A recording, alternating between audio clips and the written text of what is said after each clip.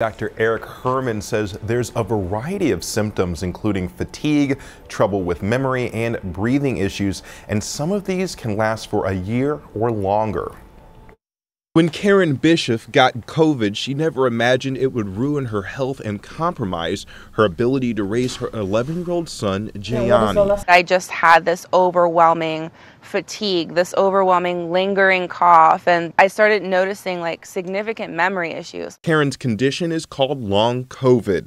Dr. Eric Herman says it's common in people who've had minor COVID infections. A lot of people have symptoms for months after they've been infected. The most common is fatigue. In the last 2 years, doctors have learned more. But we've seen other estimates where some people will persist having one symptom. Over 50% of people will have at least one symptom for a long time.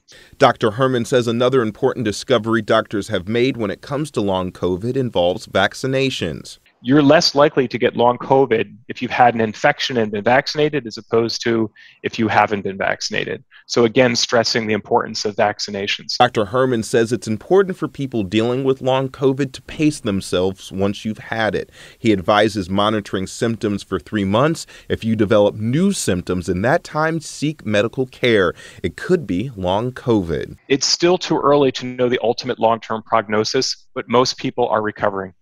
Karen has yet to recover. The condition has already cost her her job as a paramedic. After termination, it was a huge battle with the workers' compensation.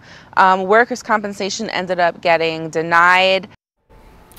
Dr. Herman says dealing with long COVID can also be hard on people emotionally. It's normal to develop depression and anxiety.